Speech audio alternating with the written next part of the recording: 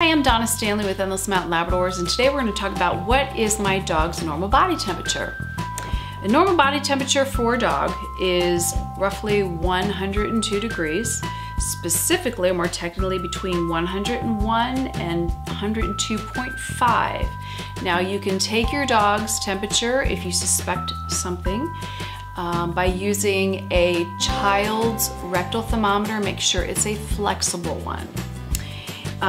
There is a myth out there that you can tell your dog's health from its nose being wet or not. That is not true. What you do need to check is you need to check the cheek and gums and check and see if they're nice and red. If they're pale, that's a sign right away that there's either infection or a parasite infestation. You want to get your dog to the veterinarian as soon as possible. If the dog becomes lethargic, you want to also get them to the vet right away. It might be a sign of a fever or an infection.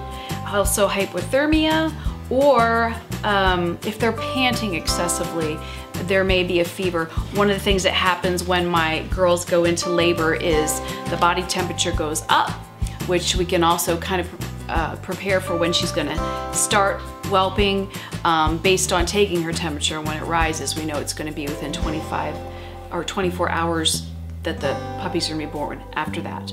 So you'll want to watch that as well, because we watch it with her physically panting, knowing that when she starts panting, not only does it serve the purpose of almost like the breathing we learn when we're having kids, but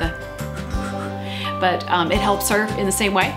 But it also is a sign, and I know that the temperature is going up. And I do find, very strangely, the color of my dog's noses will change depend on the season and the temperature of the exterior or environment that they're in. So, strange fact, but true. So I hope that this little segment helped you. And if you enjoyed it, please give us a thumbs up and also subscribe.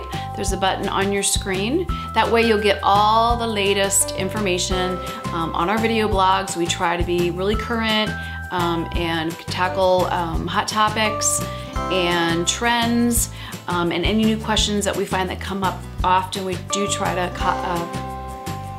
find somewhere in our video blogs in a subject that we can cover that for you. So thanks for taking the time to care about your dog and to learn how to monitor its temperature.